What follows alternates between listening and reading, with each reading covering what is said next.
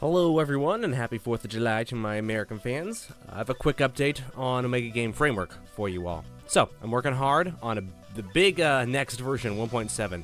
There's going to be a lot of changes, a lot of improvements in this version, as well as some stuff that might break some of your blueprints, so just so you are aware of that. But I'm working hard on it, and to help a little bit, I have, just today, released another alpha version of 1.7, which is currently available on the OGF dev branch on GitHub. This should be a good way for you if you want to just try out some of the new features, or you just want to test and make sure all your stuff is working and not broken whenever the full update finally drops.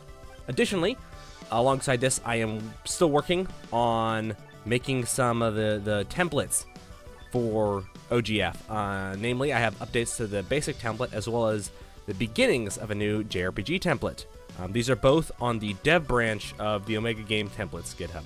Right now, I only have about 1 day a week set aside specifically to work on the templates, and I'm doing a lot of decisions on, or making a lot of decisions on how I want to approach the design of it. So it will take a little bit while, but yeah, that should give you some stuff to chew on.